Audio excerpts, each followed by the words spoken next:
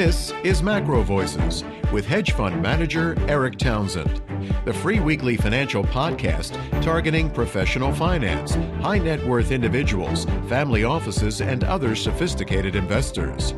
MacroVoices is all about the brightest minds in the world of finance and macroeconomics telling it like it is, bullish or bearish, no holds barred. Now, here are your hosts, Erik Townsend and Patrick Ceresna. MacroVoices episode 57 was recorded on April 6th, 2017. I'm Erik Townsend. JDI Research founder Juliette Declercq will be joining me as this week's feature interview guest. Juliette has a very impressive resume, including hedge fund and proprietary trading positions for some very prominent firms. These days, she runs a highly respected boutique institutional macro advisory firm, whose clients include some of today's most successful portfolio managers. Juliette's research notes are normally available only to her institutional clients, and since they're paying tens of thousands of dollars a year for that service, Juliette obviously cannot share fresh research with our MacroVoices listeners. But we have a special treat for you this week, as Juliette was kind enough to allow us to share a sample research note, which is now about 10 days old, meaning that her institutional clients already have their trades on and won't be offended if she shares it with you. Registered users at MacroVoices.com already received the download link in your Research Roundup email. Now, if you're not already registered, you're certainly welcome to register in order to get the download, and you can find instructions for doing so next to Juliette's picture on our homepage. However, at Juliette's request, we're asking our friends at Zero Hedge and other partners not to republish this one on the internet, as Juliette has stipulated that it be made only available to registered MacroVoices listeners. And I'm Patrick Ceresna. Now, Erik, let's talk about this S&P 500. It's been a crazy 48 hours. We started off with a breakout on the S&P 500 heading up to the 2370 area. Then the FOMC minutes came out, 30-point plunge in just a matter of hours. And now we find ourselves retracing that, closing around this 2353 area. What's your feeling about the S&P 500 here?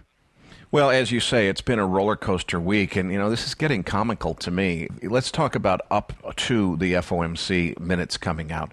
2375, Patrick, I think was the high print on the E-mini futures, almost back up to the area of new all-time highs. And I think that this market continues to shrug off a lot of bad news. Then, of course, the big news from the FOMC was really two things. One was that several members commented that stocks are very highly priced. Okay, so we've got the FOMC warning us that the market is overvalued, and then the Fed saying that they're going to begin shrinking their balance sheet this year. Now, if you're of my opinion, which is that this entire crazy rally since 2009 has been primarily fueled by excess liquidity courtesy of the Fed, and they just told you they're going to start mopping up that liquidity, that cannot possibly be good for markets. And it's no surprise at all that we saw that reaction. What does blow my mind, though, is a lot of people, including professionals who want to know better, said that the market crashed on the news. Look, that was a 1.47% intraday move to the downside on the back of the Fed telling us that the stock market is overvalued and they're going to start mopping up liquidity. If you want to know what a crash looks like, it's like 20% plus intraday move like we had in October of 87. A 1.5% move that's retraced within 24 hours, not fully retraced, but more than halfway retraced within 24 hours is not a crash, folks. So the fact that people call this a crash, to me, is just an indication of how much complacency exists in this market. I think there should have been a much bigger and longer-lasting sell-off, because this market was built entirely on Fed liquidity. They're taking away the punch bowl, folks, and they're telling us that clearly. And the market reacted appropriately for all of a couple of hours, and now it's retraced. So bull markets, how do they end? They end with exactly this sort of senseless euphoria where people are ignoring bad news, turning it into good news. And usually what happens is it goes on much longer than skeptics like me think is possible. So how long does it take before the bottom falls out of this market? I don't know. Maybe we're still headed towards new all-time highs above 2,400. I don't know. But if we do, I'm definitely going to start accumulating puts, because this can't go on forever. And I would say definitely, though, that if I do start accumulating puts, it would probably be something like the December expiry, because you never know how long it's going to take. No, absolutely. And let's take a look at that U.S. dollar index next. I mean, we have now, 5 consecutive days closing above the 100 handle, just staying in this tight little range. What do you think is next for the U.S. dollar here? Well, as our regular listeners know, I was stopped out of my long trade on the move below 99 last week, and I'm still out. I haven't re-entered the position. I don't plan to right away. We are bouncing back above 100, but it looks like that bounce is starting to maybe run out of steam. I do still have a bullish long-term view on the dollar index, but honestly, my conviction, at least in the short term, is weakening. Julian Brigden's comments last week really resonated with me. To sit out a couple of dances on this long dollar trade.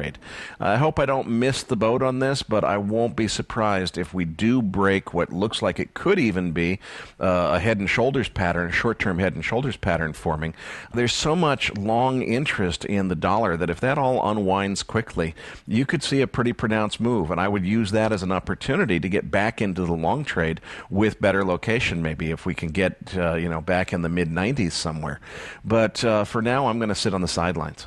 Well, just to comment on that, obviously the euro is a major component within that dollar index, and with the French elections just a few weeks away, it'll be very interesting to see whether that develops as the catalyst for the next major currency move, right? Now, I want to move on to crude oil. Now, after that very sharp sell-off, which you called so well, we've now seen many days of retracing. We're back above the 51 level on crude oil. What's your feeling here about oil? Well, we've had another roller coaster week in oil, but where the stock market roller coaster, the top of the roller coaster was centered around the FOMC statement, the oil was centered around the inventory report from the EIA, which came out Wednesday morning at 10:30. So we started out the week with everybody expecting a drawdown in crude oil inventories and just wanting to tell themselves this narrative about how that means that the OPEC cuts are rebalancing the market and it's all up and away for here and everything's going to be great and so forth. We got almost to 52 before the inventory data even came out. So there's a lot of speculation that there was going to be a bullish inventory report. And that $52 or 51.70 something, whatever it topped at, that was a full 10% bounce off of 47, which is where the bottom print was, at least in the short term, our recent cycle low. So it was a bigger bounce than I expected. Then we got the inventory report, a pretty large build. Crude oil nationally, 1.6 million barrel build. Cushing, Oklahoma, which is, of course, critical because it's the settlement location for the West Texas Intermediate Crude Oil Futures contract, 1.4 million barrel build on inventories. Bullish data. Now, we did have drawdowns in distillates, but much, much smaller than expected. Gasoline drawing down only 618,000 barrels, distillates 536,000 barrels. So, just over 500,000 barrels each in the face of expectations of 2 million plus. Now, this sharp sell-off that commenced immediately on that news is exactly what should have happened. I thought that perhaps that would be the catalyst for reality to set back in and for people to stop trying to tell themselves this narrative that OPEC's going to solve everything with this meaningless production cut. Again, I still think that we ought to be headed for $45, if not lower, based on fundamentals, at least in my opinion. But you know what?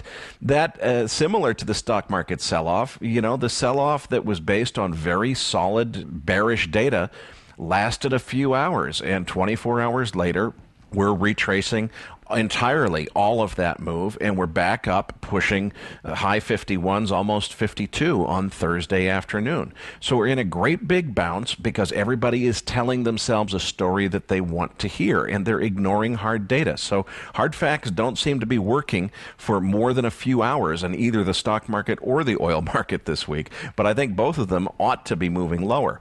We also got an excellent listener question about the term structure of crude oil futures. Let's save that, though, for after the feature interview. All right, that sounds like a plan, Erik. So, but let's move on to actually gold, because gold for now several weeks has tested this 1260 level on the upside, keep bumping its head there. What's your feeling on gold? Do you think it's going to break out here?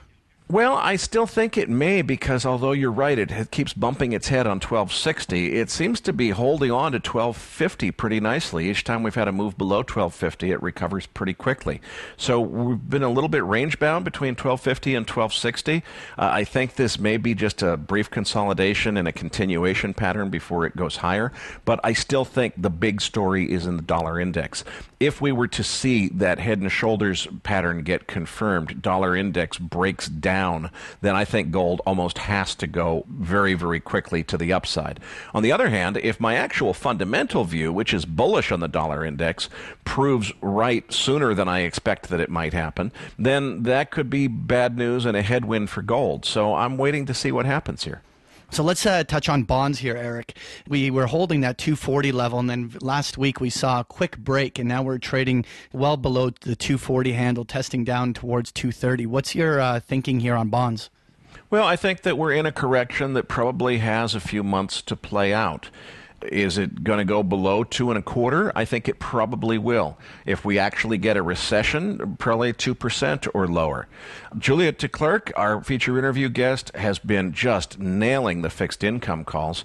When we hit 2.60 recently, a few weeks ago, she sent out a note that I had a courtesy copy of to her subscribers saying, okay, this is it. It's time to go long treasuries.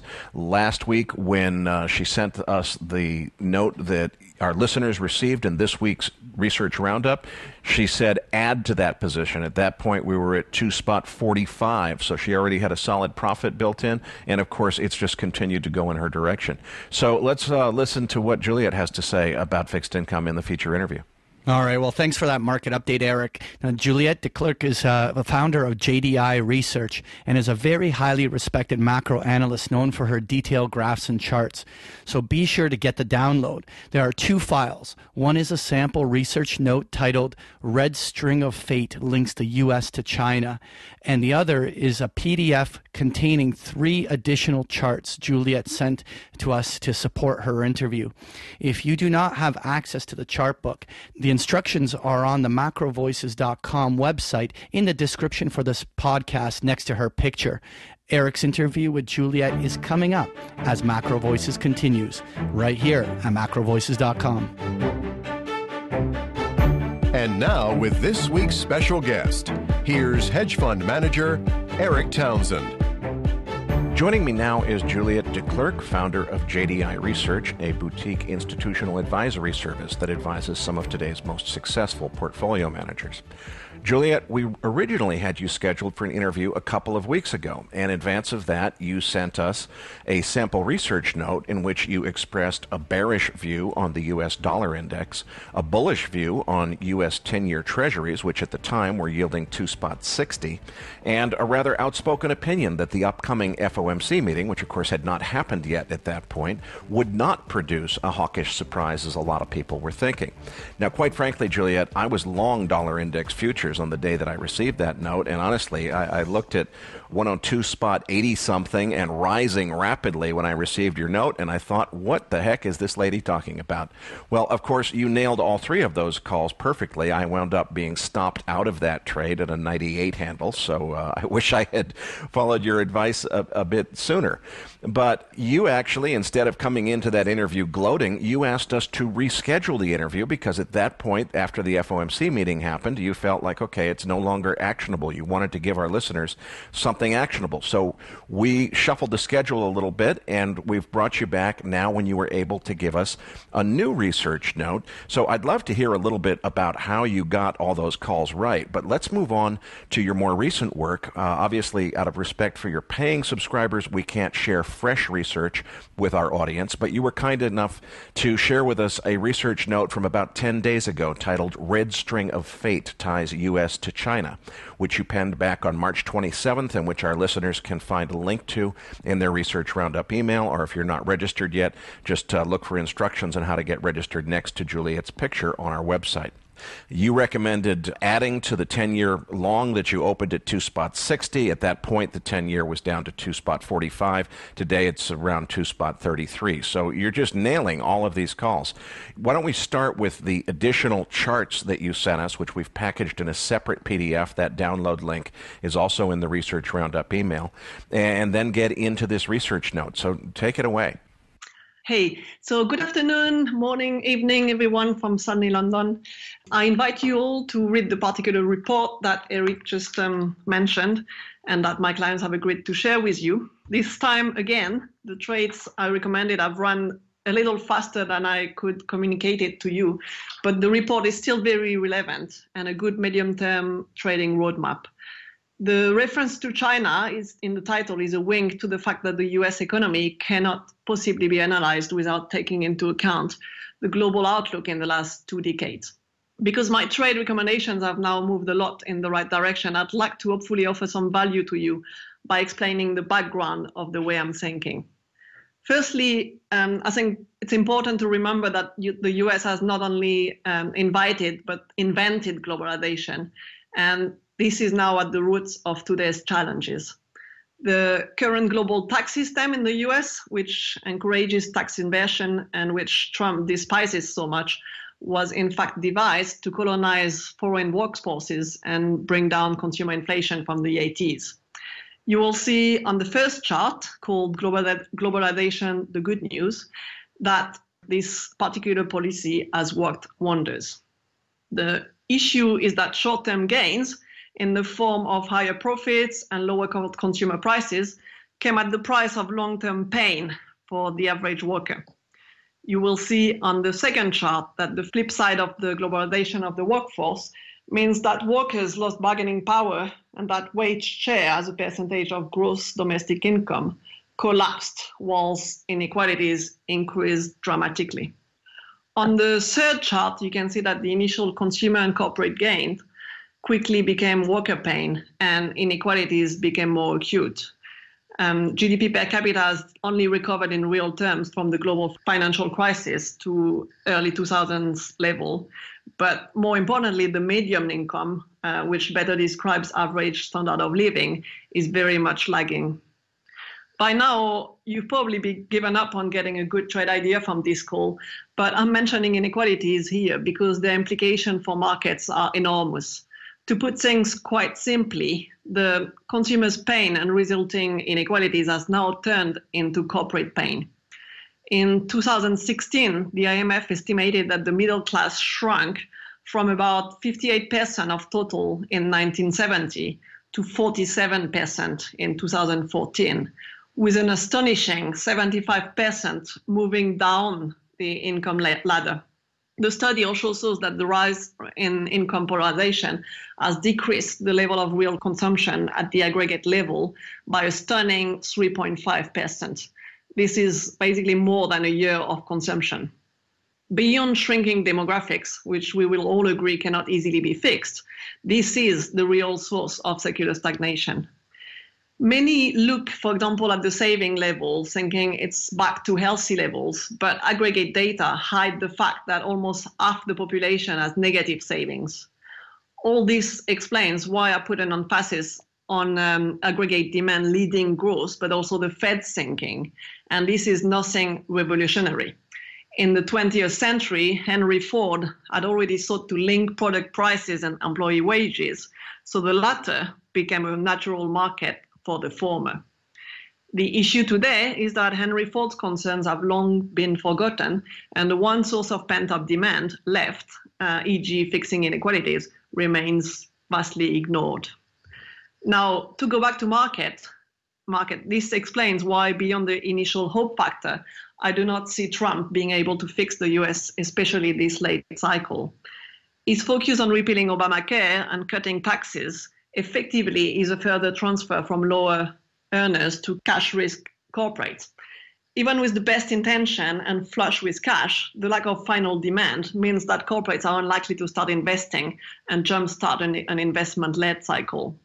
There is no prospect for more traditional aggregate demand growth ahead because the pent-up demand coming from employment growth is simply not there anymore, and wage gains have been a long time coming.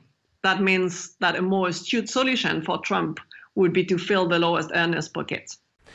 Juliette, one of the first points that you make in the main piece, Red String of Fate Ties the U.S. to China, is you make the assertion that the FOMC outcome essentially validates and proves that your understanding of the Fed is correct. Now, I'm very fascinated by this because you definitely got the dollar and the Fed call spot on. So please explain this. Help us understand what your view of the Fed is and how it relates to your core belief about economic growth potential. To answer your questions on how I consistently predict Fed outcomes, and I'd like to stress that I have no direct line to lacquer, the same way aggregate demand leads economic growth, it also leads Fed funds. And you can see that on page 3 and 4 of my report. It's less obvious this cycle due to the use of non-conventional tools to affect monetary policy, but the Fed has actually followed exactly the same script, and you can see that in some charts in my report. Now, I would compare the Fed's job to a sailing crew trying to stop a large sailing boat at a precise point. Any sailors amongst us will know that stopping on that precise point is probably as difficult, if not more, than traveling to this point.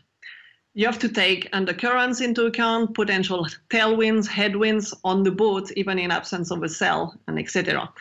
This is exactly the same for the Fed. Even with the Fed's mandate seemingly in reach, the FOMC has to take underlying macro forces into account, which are best described as aggregate demand growth. Well, demand growth is employment growth, which will soon converge to population growth at around 0.5%, because for the simple reason that we are at full employment, plus wage growth, which remains extremely subdued and a conundrum at this stage of the cycle. And this is a medium-term growth potential, grim prospects. So even with the economy at full employment, upcoming headwinds are strong enough that the Fed, despite an ambitious plan to get back to neutral, has to stay cautious or run the risk of cancelling the budding virtuous circle. With no real macroeconomic improvement, there was and there still is no room for the Fed to turn more hawkish, especially given an already ambitious dot plot. Following Dudley's end of Feb interview and yesterday's minutes, I would also like to attract your attention on the Fed hiking because equities are too high. I think it's a very dangerous game, and I'll explain why. Firstly, at the high end of the income spectrum, a boost in equities may more than offset higher rates. But at the lower end, those with debt will likely only feel the pain of higher rates. The issue is they are the most likely to drive the economy going forward. Secondly, equities can turn on a dime, whilst monetary tightening can take months to feed through to lower demand. And thirdly, the stock leadership has changed only a few weeks after Trump's election, and cyclicals/value has consistently underperformed, leaving equities' stellar performance down to the equity risk premium compression. The risk is that if the Fed turns more hawkish with gloomy economic prospects, it flattens the curve and actually continues pumping up equities, not because of promising earnings prospect. In short, the Fed is reacting to worsening macro conditions by tightening. Ultimately, this is the perfect recipe for policy mistake. In short, the way I look at the Fed is by looking at what they have done in the past and what they should be doing, and I try to ignore the noise from Fed speak, and that's been really successful. Now, in the next section, you move on to the business cycle, and you pose the critical question of how long does Donald Trump have before it's too late? Please elaborate, because a lot of our guests have suggested that this business cycle is very long in the tooth. So how much longer can the euphoria last, and what are the charts on page 6 telling us? In the section you describe, I've modeled aggregate demand, which is all monetary, by adding the two sources of money, basically incomes and the change in debt level. You can see on page 6 that this perfectly defines the business cycle and also the intermediate cycles. What should normally happen on the strong ISM boost is that income growth picks up on higher employment or wage gains, and credit demand should also pick up. This time, the opposite is happening, and this is telling me that the Trump trade is fantasy rather than reality. The reality is that there is no such thing as a Trump trade in 2006, in 2016, there was no magic. The global economy reacted to the sharp easing in financial conditions stemming from the Fed's relent and China's vigorous stimulus, like it has always done.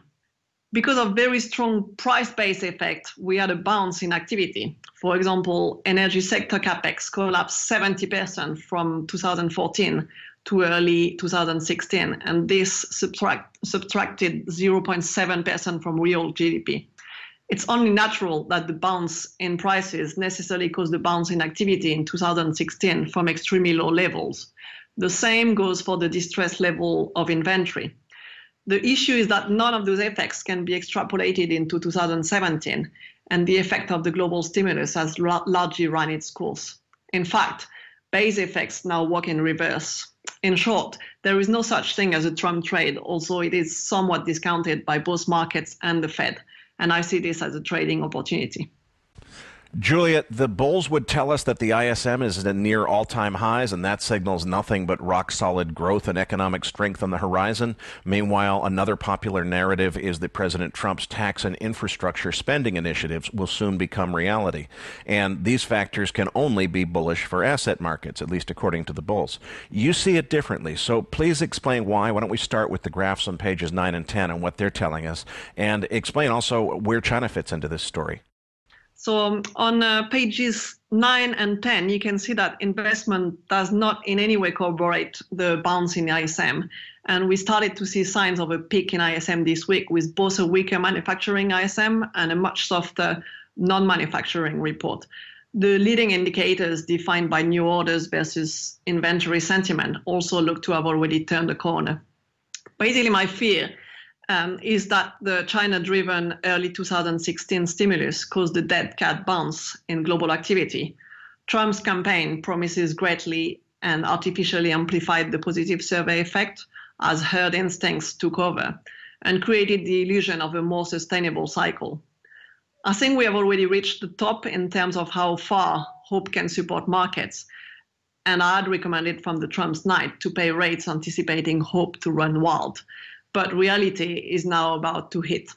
The longer China growth can hold steady and the longer it will take for financial conditions to tighten more meaningfully. But my best guess is that China growth can only be supported into the Congress this autumn. In the fourth section, you assert that the Fed isn't really as dovish now as it may appear, but that it will likely be forced into more dovishness in the future. So please elaborate, and why don't we reference the charts starting on page 18 and maybe also talk about how this translates into trading strategies. Okay, so this goes back to my earlier comments. As much as the Fed would like to think that the economy is in good shape and would like us to believe it, the tightening is happening despite break-evens being 40 basis points below levels consistent with achieving the inflation target. Income growth is showing no sign of life, and there is supposedly no assumption of a fiscal stimulus. Yet, the dots assume a return to neutral and a sustainable rise in the neutral real rate, which is currently assumed to be around 25 basis points. As soft data start converging to hard data rather than the opposite, real yields will probably remain supported and risks stay offered. I'm not talking about an abrupt sell-off yet, but of a protracted top in risk. This means that dollar should stay offered versus yen, and that I'd look for opportunities to buy euro again. This also means that US equities should be sold on spikes, and that fixed income will eventually unwind all the Trump trade in a flattening manner. Juliette, I'd like to change the subject because although you are working in the City of London Financial Centre, I think it's pretty obvious from your accent. Our listeners have figured out that you're French. French election, holy cow, you know, this seems to be maybe after Brexit the next big milestone in where the future of Europe could be headed. So as a French person, how do you see this? What do you think is likely to happen? What's at stake here? On the French election, what I've been telling my clients is that I see quite a high potential for a last-minute twist. And I will tell you why. Firstly, I haven't decided who I'm going to be voting for, which is historically quite weird.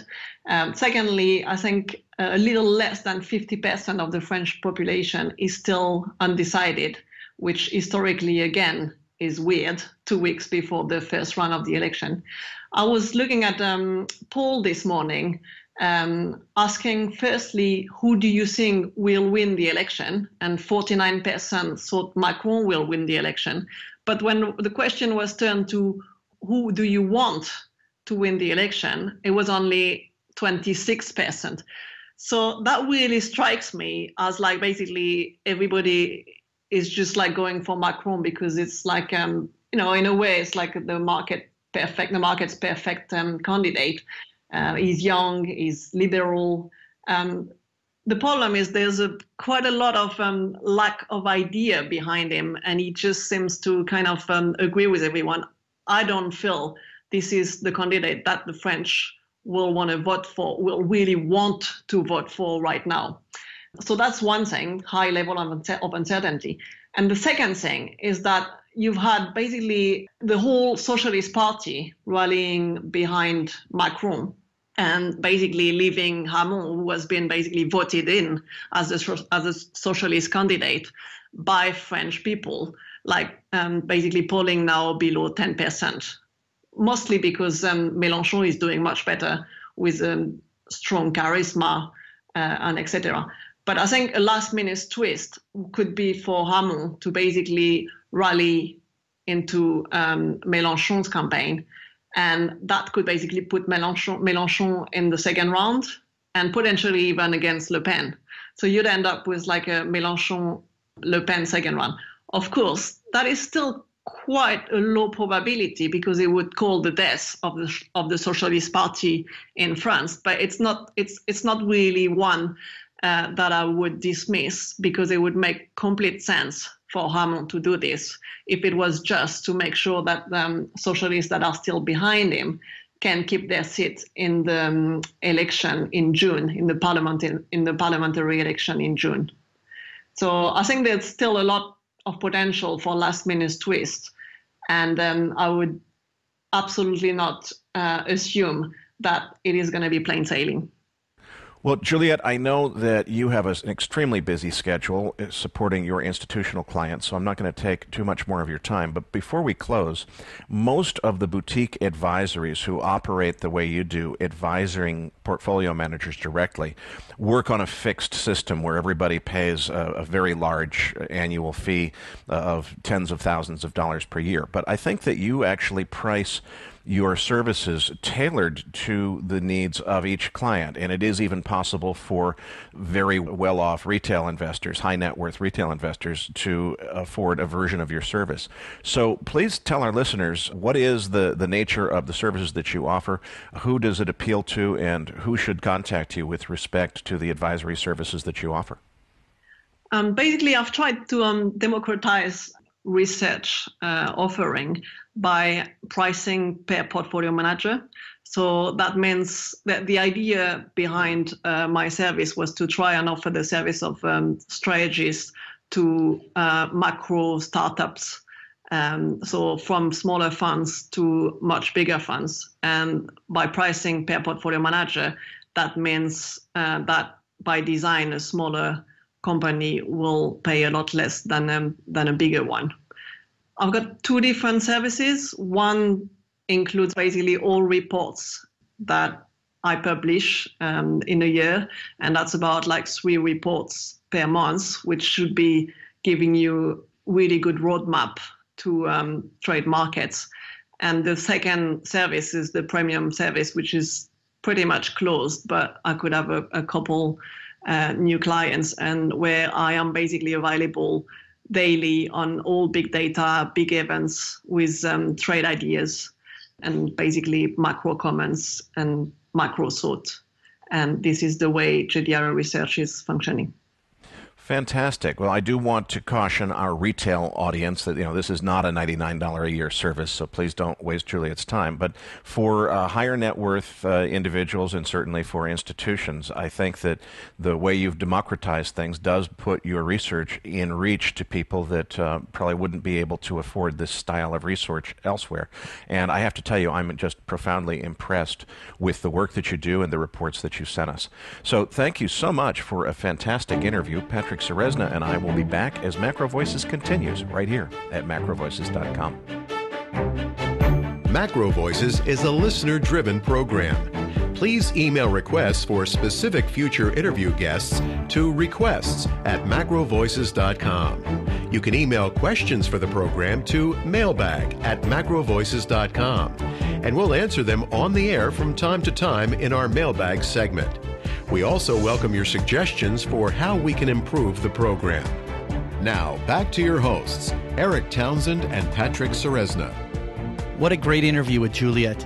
I have to say that her comments on the French elections were very timely. It'll be very interesting to see whether or not there are some surprises. Certainly, it's something that the market is going to be anticipating, or at least waiting to see over the next couple of weeks. What stood out for you in the interview? Well, I think Juliette is absolutely brilliant, and it's a shame that, unfortunately, she had a lot of demands on her time from her clients, and we had to keep the interview fairly short this week. But I really strongly encourage our listeners to read that full 20-some-odd page sample research note, because her analysis is just brilliant, and she has been spot on in all of her market calls. I thought all of it was fascinating, and I definitely, I'd say, don't let the French accent throw you off. Her thinking and her views are just extremely compelling in written form. So I strongly encourage everybody to read the full version. All right, Erik, before we move on to our discussion of writing short option straddles and strangles, you mentioned during the market wrap that you received a listener question about the term structure of crude oil futures market. Our listener's question was about the prediction a lot of professional traders and institutional advisors, including Goldman Sachs, have made, which is that the structural backwardation will develop as a result of the market rebalancing. Now, this is a complex subject.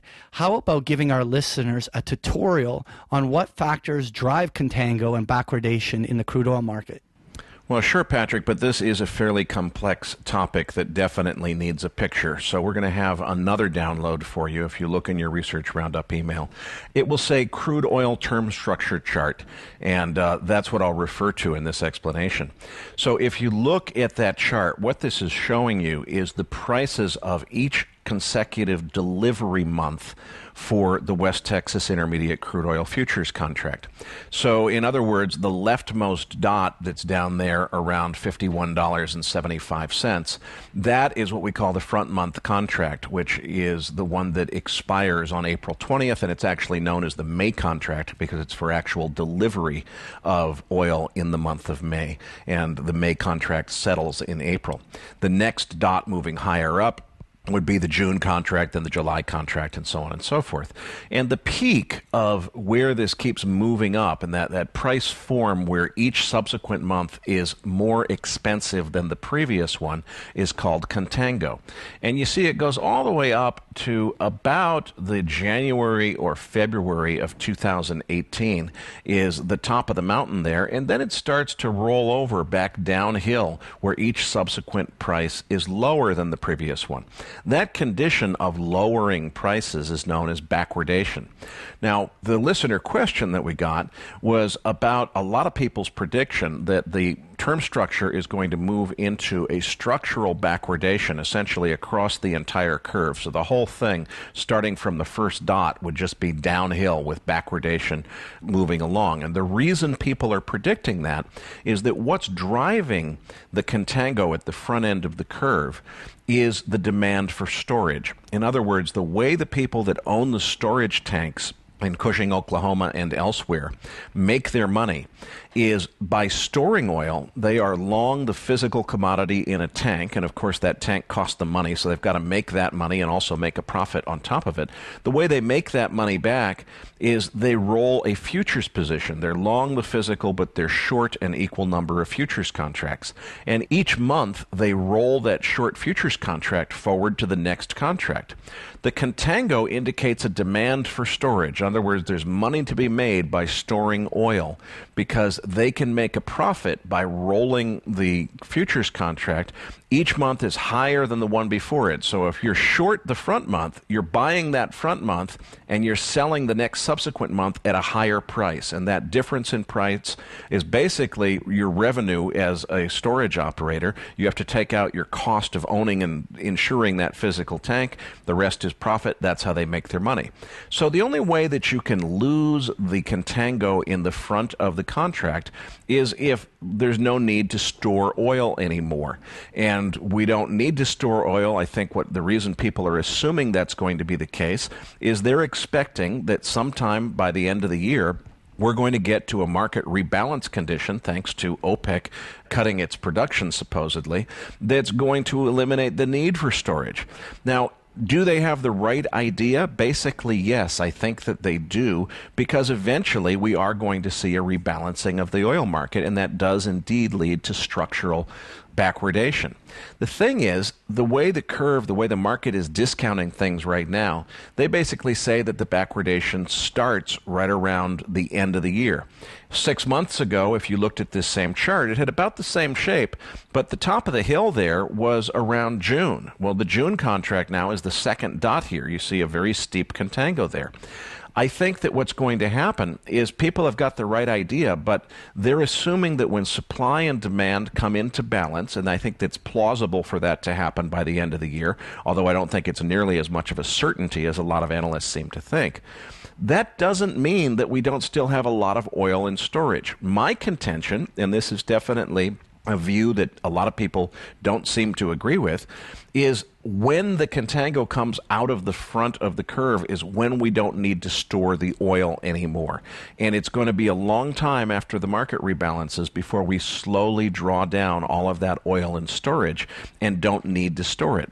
So I think that although that backwardation is developing in 2018 and 2019, as we get closer to the end of the year, I think you'll see the front end of the curve still sloping down the way it is here.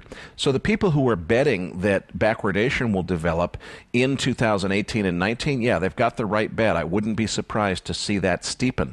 But it's not going to last forever. If I wanted to make a bet, I wouldn't be looking at the December 18 to December of 19 spread trade, which is what our listener question was about. I would look at June 18 to June 19, figuring that you could put that trade on. Backwardation may very well develop there, and you'll still have time to profit from it before the front end of the curve rolls over into contango. Now, maybe by the time we get to June of 18, it won't be rolling over into contango.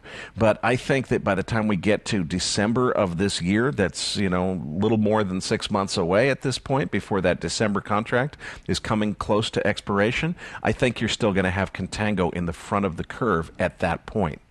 So now, Erik, you described why contango exists because of the storage of oil, but why is that backwardation there on that right side of the chart? Well, the reason for the backwardation, I think, is that part of it has to do with people not expecting oil to need to be stored. But the real reason that those prices are being pushed down about 2 years out is that the shale producers have to hedge their forward production in order to get financing. So they're selling crude oil futures contracts about 2 years out. And there's not a lot of natural buyers for crude oil futures 2 years out. So what happens is the whole curve gets depressed, and the center of that depression is at the center of where the activity is in hedging shale oil forward production.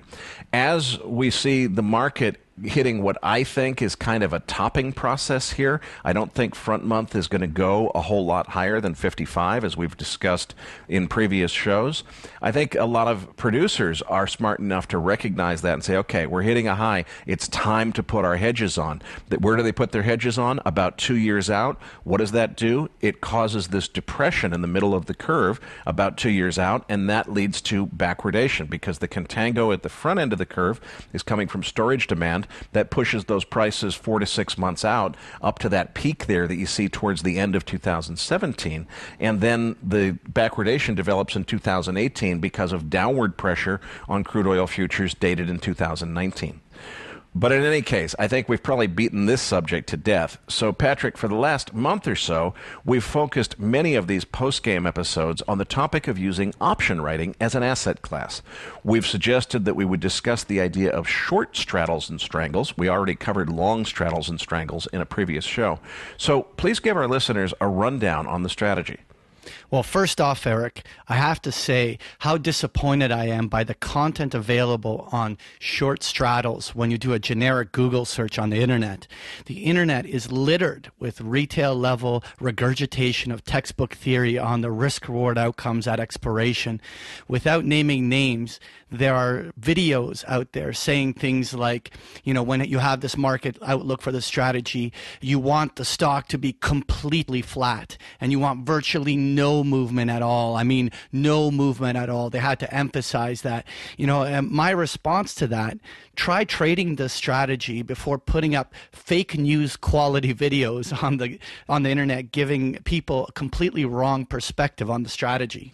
Okay, hang on a second, Patrick. Let's slow down. We need to take a step back and understand the options combination. In other words, what is a short straddle or strangle before we can get into the nuances of the strategy. Now, several months back in episode 49, we discussed the long straddle strategy. So this time I would assume that we're doing basically the opposite. And at the time, the idea was, why would you consider a long straddle? Because it's a way to essentially buy volatility. So presumably what you're doing here is trying to sell volatility in an environment where there are ready buyers, but you think that the volatility risk is lower than the market is pricing it. Is that right? So in that episode, we explored the idea of a long straddle, which was a simultaneous purchase of a call option and a put option. And we used the example of the SPY, which is the S&P 500 ETF, using an at-the-money April $227 call option and put option for a combined $9.50 cost. Now, since we recorded that episode, the S&P 500 exploded 100 plus S&P points higher, and the SPY ETF went all the way to $240 on the upside. But today, with the SPY trading near $235, the straddle is worth around $9 in value. In other words, we had this 100 plus S&P point rise, and the straddle is still struggling to become profitable. Well, that's because the buyer had to pay double the premium in order to enter two option positions to form the straddle. And I used the analogy on that last show. It's like buying, two non-refundable airline tickets to two different destinations and deciding after the fact which one you're going to actually travel on. Exactly. So we can conclude that unless you anticipate a meaningful and immediate rise in volatility, or with the potential of a material move in the markets, the straddle is often a losing proposition. Now, if you in any way agree with that assessment, you would therefore have to conclude that being the seller of the straddle, the reciprocal counterparty has a lot of room to profit in most market conditions. So the strategy that you're suggesting is that someone sells the call and sells the put, knowing that one of those two legs has to be 100% profit because the market can't go both directions at the same time. And you're basically anticipating that there's not going to be such a big move that the other side of that has a larger loss than the profit that you made on the 100% side. Right. So now in today's stock market environment, this is probably a bad time to consider this, as we have historically low volatility and the market is wound up with a potentially explosive move coming into the summer. But if, for instance, if you believe that oil or the US dollar or gold was going to be range bound, short straddling them for income is an interesting proposition.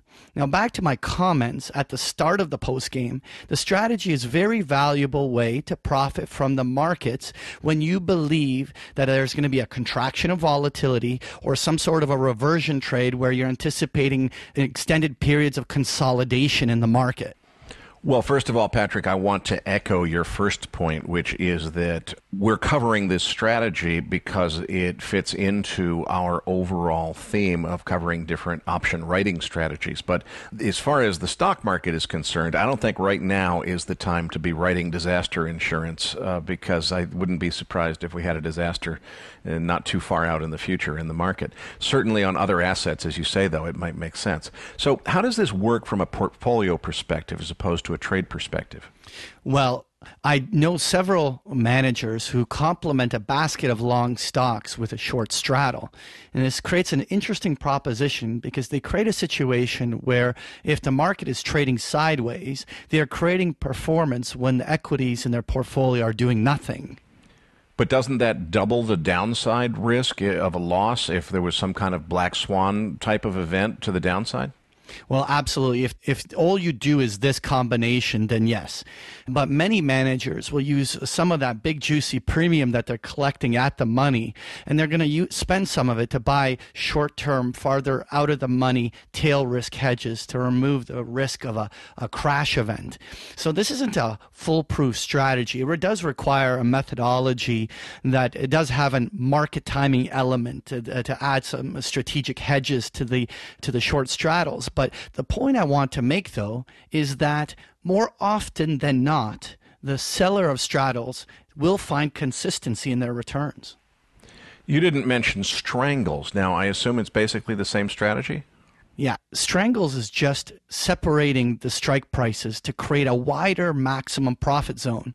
It is the same principles. You just get less premium for giving you more forgiveness from short-term noise.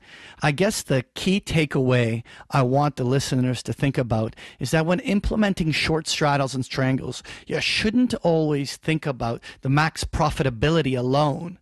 You have a lot of forgiveness on the outer wings of the trade, and you have the ability to hedge that tail risk. The point is, don't stereotype the strategy without exploring it fully. Well, unfortunately, Patrick, we are once again running out of time. So, folks, if you want to learn all about this stuff, there's no better instructor and mentor than Patrick. So, by all means, Patrick is in the business of teaching people about how to trade markets. Check out his website at bigpicturetrading.com to learn more about the online course offerings that he has. And by all means, keep your questions coming for topic requests as well as guest requests for this program via email at requests@macrovoices.com. And we do still need your help promoting the show, so please retweet us, tell your friends, use our new player embed, which allows you to put a Macro Voices player on any website in about 5 minutes' time. And most importantly, please register your free account at macrovoices.com. The benefit to you is that you'll receive our weekly Research Roundup email, which is a compendium of links to all the free cool stuff that we could find on the internet each week, including things like Juliette Declercq's excellent research note sample, which was included in this week's Research Roundup. What else is in that Research Roundup this week, Patrick? Well, you'll find in this week's email that there'll be the transcript for the interview with Juliette. In addition to that, you'll find that link to the chart you were referring to in terms of the oil term structure. You'll also find that link to Juliette's chart book to complement the interview.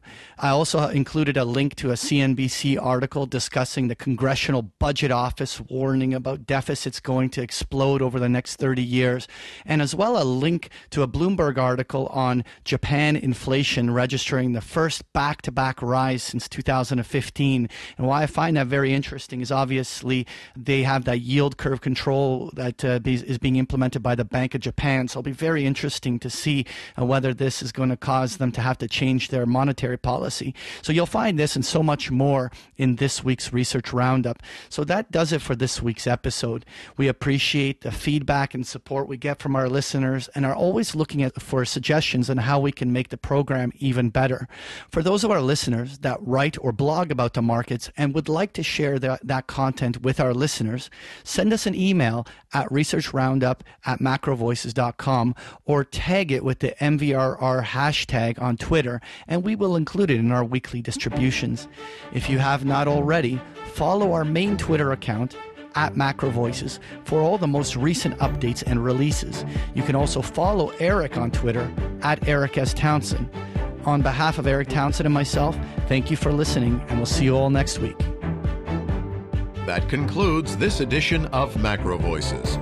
Be sure to tune in each week to hear feature interviews with the brightest minds in finance and macroeconomics. Macro Voices is made possible by sponsorship from BigPictureTrading.com, the Internet's premier source of online education for traders.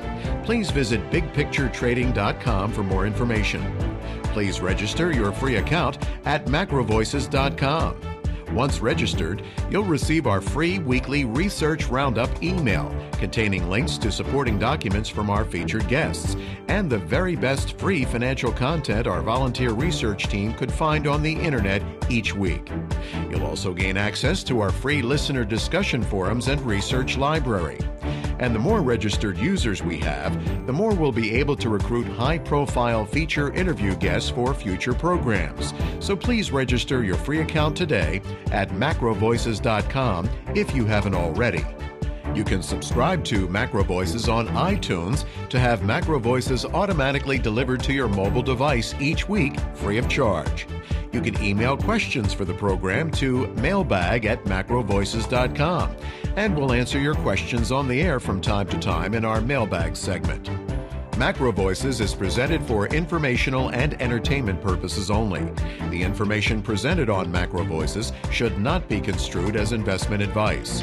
Always consult a licensed investment professional before making investment decisions. The views and opinions expressed on MacroVoices are those of the participants and do not necessarily reflect those of the show's hosts or sponsors. MacroVoices, its producers, sponsors, and hosts Erik Townsend and Patrick Ceresna shall not be liable for losses resulting from investment decisions based on information or viewpoints presented on MacroVoices. MacroVoices is made possible by sponsorship from BigPictureTrading.com and by funding from Fourth Turning Capital Management, LLC. For more information, visit MacroVoices.com.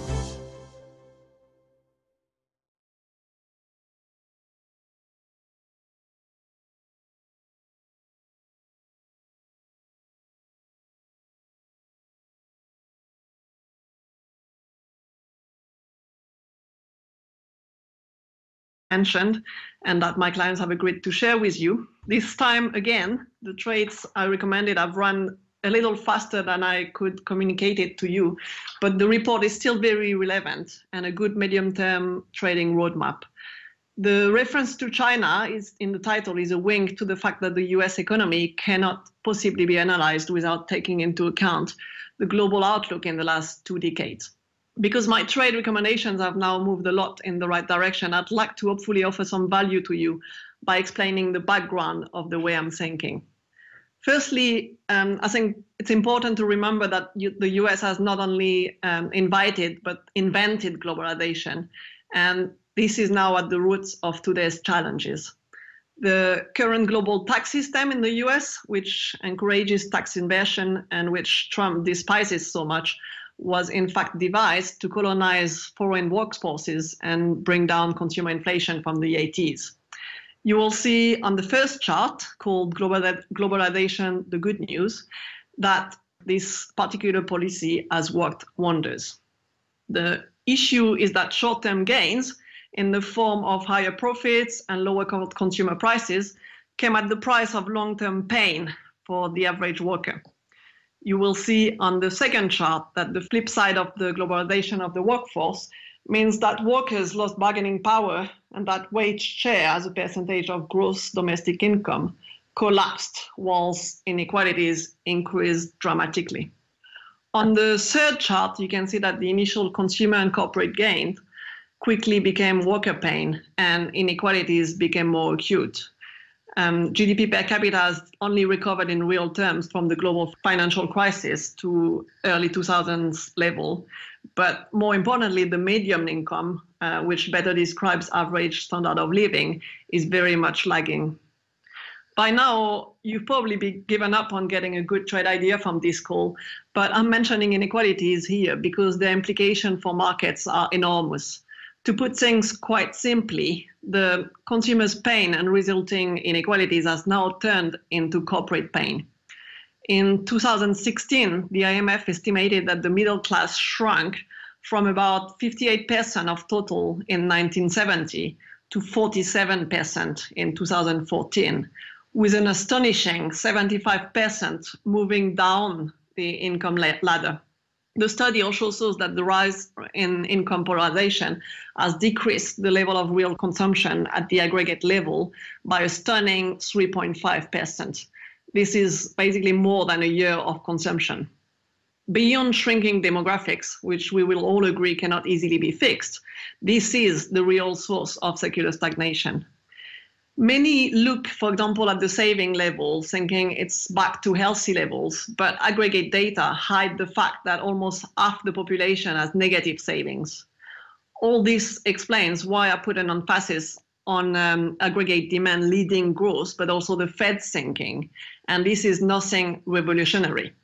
In the 20th century, Henry Ford had already sought to link product prices and employee wages, so the latter became a natural market for the former.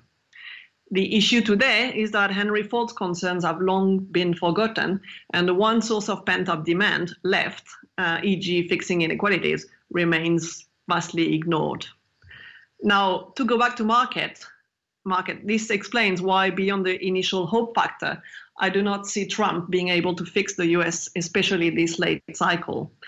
His focus on repealing Obamacare and cutting taxes effectively is a further transfer from lower earners to cash risk corporates.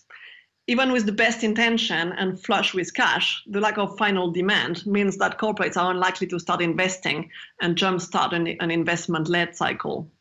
There is no prospect for more traditional aggregate demand growth ahead because the pent-up demand coming from employment growth is simply not there anymore, and wage gains have been a long time coming. That means that a more astute solution for Trump would be to fill the lowest earners' pockets. Juliette, one of the first points that you make in the main piece, Red String of Fate Ties the U.S. to China, is you make the assertion that the FOMC outcome essentially validates and proves that your understanding of the Fed is correct. Now, I'm very fascinated by this because you definitely got the dollar and the Fed call spot on. So please explain this. Help us understand what your view of the Fed is and how it relates to your core belief about economic growth potential. To answer your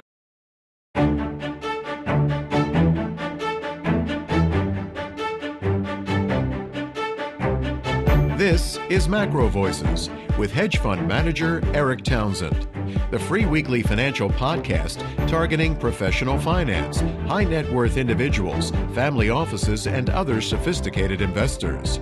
MacroVoices is all about the brightest minds in the world of finance and macroeconomics telling it like it is, bullish or bearish, no holds barred. Now, here are your hosts, Erik Townsend and Patrick Ceresna. MacroVoices episode 57 was recorded on April 6, 2017. I'm Erik Townsend. JDI Research founder Juliette Declercq will be joining me as this week's feature interview guest. Juliette has a very impressive resume, including hedge fund and proprietary trading positions for some very prominent firms. These days, she runs a highly respected boutique institutional macro advisory firm, whose clients include some of today's most successful portfolio managers. Juliette's research notes are normally available only to her institutional clients, and since they're paying tens of thousands of dollars a year for that service, Juliette obviously cannot share fresh research with our MacroVoices listeners. But we have a special treat for you this week, as Juliette was kind enough to allow us to share a sample research note, which is now about 10 days old, meaning that her institutional clients already have their trades on and won't be offended if she shares it with you. Registered users at macrovoices.com already received the download link in your Research Roundup email. Now, if you're not already registered, you're certainly welcome to register in order to get the download, and you can find instructions for doing so next to Juliette's picture on our homepage. However, at Juliette's request, we're asking our friends at Zero Hedge and other partners not to republish this one on the internet, as Juliette has stipulated that it be made only available to registered MacroVoices listeners. And I'm Patrick Ceresna.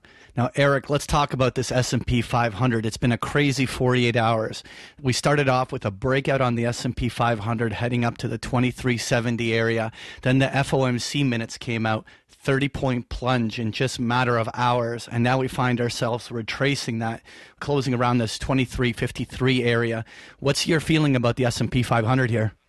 Well, as you say, it's been a roller coaster week, and this is getting comical to me. Let's talk about up to the FOMC minutes coming out.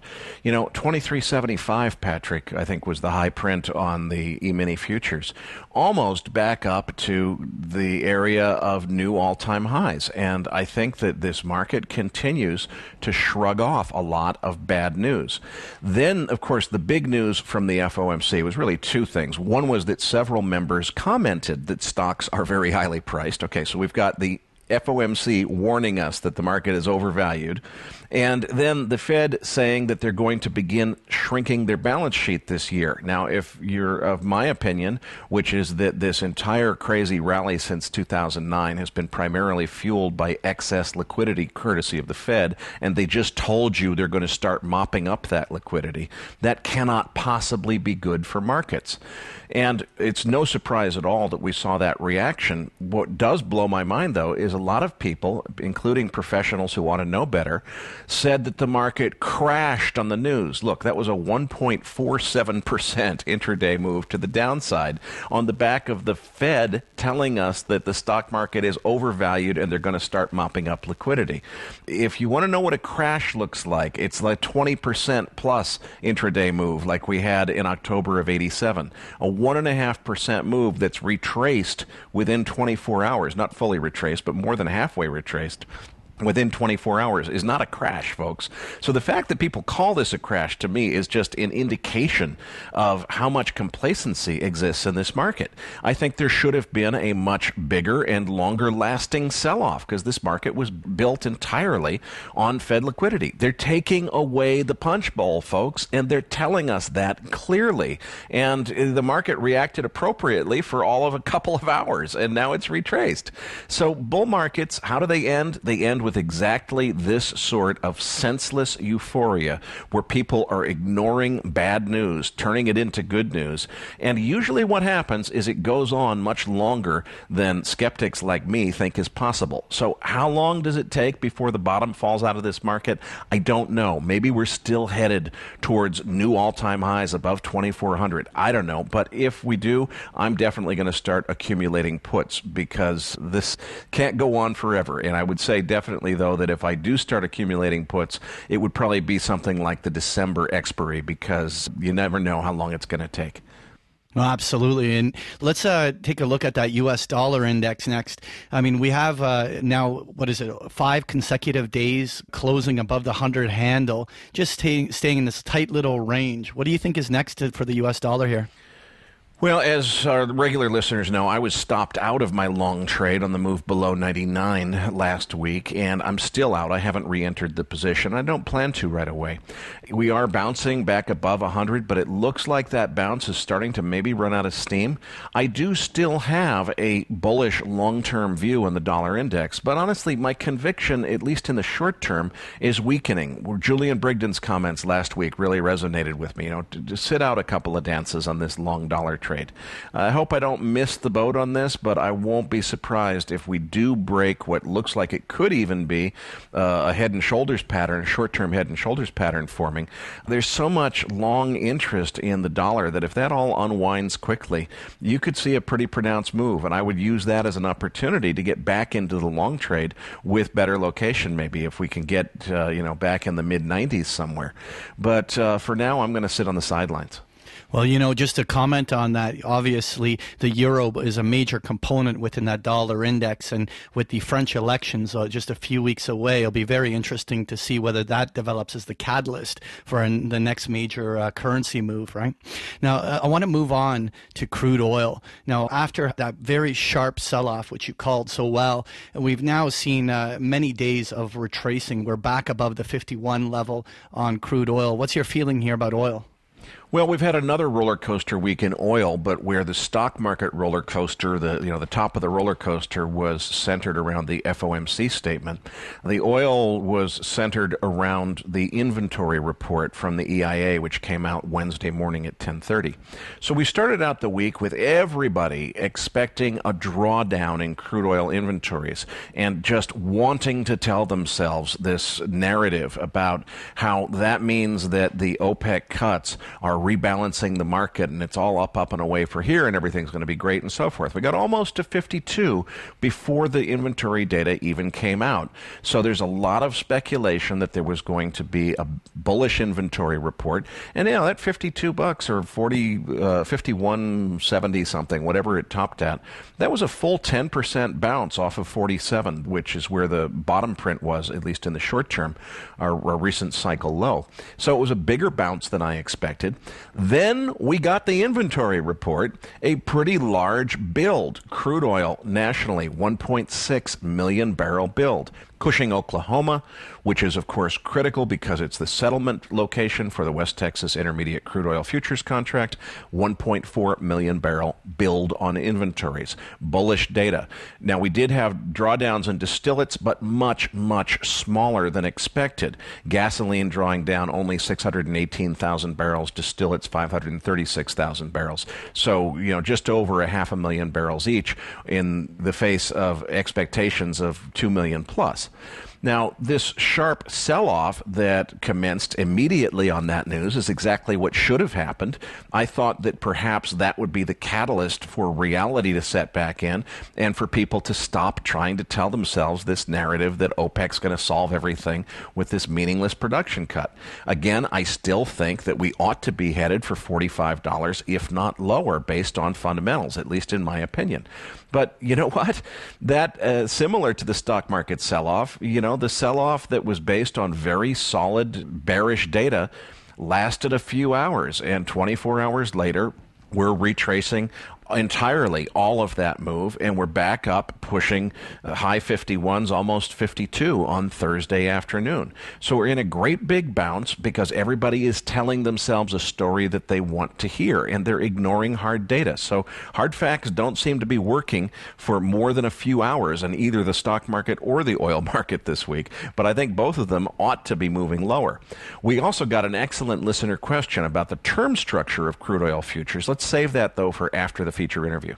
All right, that sounds like a plan, Erik. So, but let's move on to actually gold, because gold for now several weeks has tested this 1260 level on the upside, keep bumping its head there. What's your feeling on gold? Do you think it's going to break out here? Well, I still think it may, because although you're right, it keeps bumping its head on 1260, it seems to be holding on to 1250 pretty nicely. Each time we've had a move below 1250, it recovers pretty quickly. So we've been a little bit range-bound between 1250 and 1260. I think this may be just a brief consolidation and a continuation pattern before it goes higher, but I still think the big story is in the dollar index. If we were to see that head and shoulders pattern get confirmed, dollar index breaks down, then I think gold almost has to go very, very quickly to the upside. On the other hand, if my actual fundamental view, which is bullish on the dollar index, proves right sooner than I expect that it might happen, then that could be bad news and a headwind for gold. So I'm waiting to see what happens here. So let's touch on bonds here, Erik. We were holding that 240 level, and then last week we saw a quick break, and now we're trading well below the 240 handle, testing down towards 230. What's your thinking here on bonds? Well, I think that we're in a correction that probably has a few months to play out. Is it going to go below 2.25? I think it probably will. If we actually get a recession, probably 2% or lower. Juliette Declercq, our feature interview guest, has been just nailing the fixed income calls. When we hit 2.60 recently, a few weeks ago, she sent out a note that I had a courtesy copy of to her subscribers saying, okay, this is it. It's time to go long treasuries. Last week, when she sent us the note that our listeners received in this week's research roundup, she said add to that position. At that point, we were at 2.45, so she already had a solid profit built in, and of course, it's just continued to go in her direction. So let's listen to what Juliette has to say about fixed income in the feature interview. All right. Well, thanks for that market update, Erik. Now, Juliette Declercq is the founder of JDI Research and is a very highly respected macro analyst known for her detailed graphs and charts. So be sure to get the download. There are two files. One is a sample research note titled Red String of Fate Links the U.S. to China. And the other is a PDF containing 3 additional charts Juliette sent to us to support her interview. If you do not have access to the chart book, the instructions are on the MacroVoices.com website in the description for this podcast next to her picture. Erik's interview with Juliette is coming up as Macro Voices continues right here at MacroVoices.com.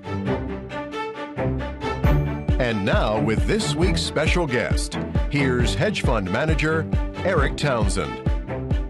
Joining me now is Juliette Declercq, founder of JDI Research, a boutique institutional advisory service that advises some of today's most successful portfolio managers. Juliette, we originally had you scheduled for an interview a couple of weeks ago. In advance of that, you sent us a sample research note in which you expressed a bearish view on the U.S. dollar index, a bullish view on U.S. 10-year treasuries, which at the time were yielding 2.60, and a rather outspoken opinion that the upcoming FOMC meeting, which of course had not happened yet at that point, would not produce a hawkish surprise as a lot of people were thinking. Now, quite frankly, Juliette, I was long dollar index futures on the day that I received that note, and honestly, I looked at 102.80 something and rising rapidly when I received your note, and I thought, what the heck is this lady talking about? Well, of course, you nailed all three of those calls perfectly. I wound up being stopped out of that trade at a 98 handle, so I wish I had followed your advice a bit sooner. But you actually, instead of coming into that interview gloating, you asked us to reschedule the interview because at that point, after the FOMC meeting happened, you felt like, okay, it's no longer actionable. You wanted to give our listeners something actionable. So we shuffled the schedule a little bit, and we've brought you back now when you were able to give us a new research note. So I'd love to hear a little bit about how you got all those calls right. But let's move on to your more recent work. Obviously, out of respect for your paying subscribers, we can't share fresh research with our audience, but you were kind enough to share with us a research note from about 10 days ago titled Red String of Fate Ties U.S. to China, which you penned back on March 27th and which our listeners can find a link to in their Research Roundup email, or if you're not registered yet, just look for instructions on how to get registered next to Juliette's picture on our website.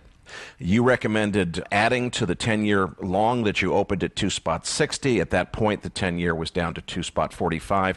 Today, it's around 2.33. So you're just nailing all of these calls. Why don't we start with the additional charts that you sent us, which we've packaged in a separate PDF. That download link is also in the Research Roundup email, and then get into this research note. So take it away. Hey, so good afternoon, morning, evening, everyone from sunny London. I invite you all to read the particular report that Erik just my questions on how I consistently predict Fed outcomes. And I'd like to stress that I have no direct line to lacquer. The same way aggregate demand leads economic growth, it also leads Fed funds. And you can see that on page 3 and 4 of my report. It's less obvious this cycle due to the use of non-conventional tools to affect monetary policy, but the Fed has actually followed exactly the same script, and you can see that in some charts in my report. Now, I would compare the Fed's job to a sailing crew trying to stop a large sailing boat at a precise point. Any sailors amongst us will know that stopping on that precise point is probably as difficult, if not more, than traveling to this point. You have to take undercurrents into account, potential tailwinds, headwinds on the boat, even in absence of a sail, and etc. This is exactly the same for the Fed. Even with the Fed's mandate seemingly in reach, the FOMC has to take underlying macro forces into account, which are best described as aggregate demand growth. Well, demand growth is employment growth, which will soon converge to population growth at around 0.5%, because for the simple reason that we are at full employment, plus wage growth, which remains extremely subdued and a conundrum at this stage of the cycle. And this is a medium-term growth potential, grim prospects. So even with the economy at full employment, upcoming headwinds are strong enough that the Fed, despite an ambitious plan to get back to neutral, has to stay cautious or run the risk of canceling the budding virtuous circle. With no real macroeconomic improvement, there was and there still is no room for the Fed to turn more hawkish, especially given an already ambitious dot plot. Following Dudley's end of Feb interview and yesterday's minutes, I would also like to attract your attention on the Fed hiking because equities are too high. I think it's a very dangerous game, and I'll explain why. Firstly, at the high end of the income spectrum, a boost in equities may more than offset higher rates. But at the lower end, those with debt will likely only feel the pain of higher rates. The issue is they are the most likely to drive the economy going forward. Secondly, equities can turn on a dime, whilst monetary tightening can take months to feed through to lower demand. And thirdly, the stock leadership has changed only a few weeks after Trump's election, and cyclicals/value has consistently underperformed, leaving equities' stellar performance down to the equity risk premium compression. The risk is that if the Fed turns more hawkish with gloomy economic prospects, it flattens the curve and actually continues pumping up equities, not because of promising earnings prospect. In short, the Fed is reacting to worsening macro conditions by tightening. Ultimately, this is the perfect recipe for policy mistake. In short, the way I look at the Fed is by looking at what they have done in the past and what they should be doing, and I try to ignore the noise from Fed speak, and that's been really successful. Now, in the next section, you move on to the business cycle, and you pose the critical question of how long does Donald Trump have before it's too late? Please elaborate, because a lot of our guests have suggested that this business cycle is very long in the tooth. So how much longer can the euphoria last, and what are the charts on page 6 telling us? In the section you describe, I've modeled aggregate demand, which is all monetary, by adding the two sources of money, basically incomes and the change in debt level. You can see on page 6 that this perfectly defines the business cycle and also the intermediate cycles. What should normally happen on the strong ISM boost is that income growth picks up on higher employment or wage gains, and credit demand should also pick up. This time, the opposite is happening, and this is telling me that the Trump trade is fantasy rather than reality. The reality is that there is no such thing as a Trump trade in 2006. In 2016, there was no magic. The global economy reacted to the sharp easing in financial conditions stemming from the Fed's relent and China's vigorous stimulus, like it has always done.